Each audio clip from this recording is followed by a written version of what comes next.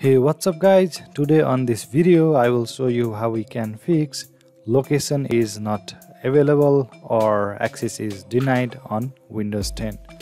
So as you can see on this screen here, I'm getting this error message, location is not available, when I try to open the folder on desktop. So let me show you how we can fix this.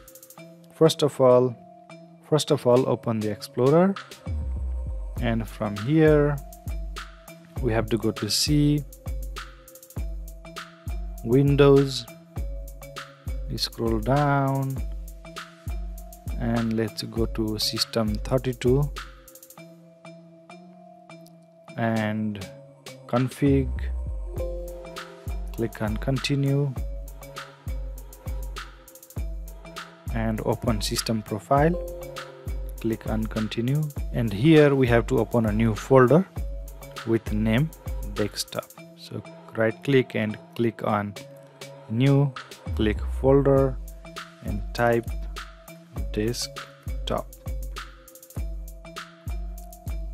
So we have to create a new folder called desktop on this PC, local disk, Windows, System32, config and system profile. So after we create this folder, you can close this and let's try to open this folder. So yeah, now I can access the folder without any problem. So this is how we can fix the problem of location is not available or access is denied while opening desktop files on Windows 10.